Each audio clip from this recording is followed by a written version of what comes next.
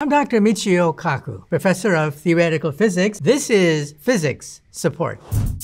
How do black holes distort time, and what the hell does that mean? Time does not beat uniformly throughout the universe. The heavier the planet, the slower time beats. This means that on a star, like the sun, time beats even slower. And the ultimate star, of course, is the black hole, the remnants of a dying star. We think that at the very center of the black hole, time stops. What does that mean if you were to fall into a black hole? From your point of view, it would take perhaps a few minutes, let's say, to fall through a black hole, depending upon where you started from. But from outside, somebody with a telescope looking at you from outer space would see you frozen in time, slowly going into the black hole, because time beats at a different rate from the outside and the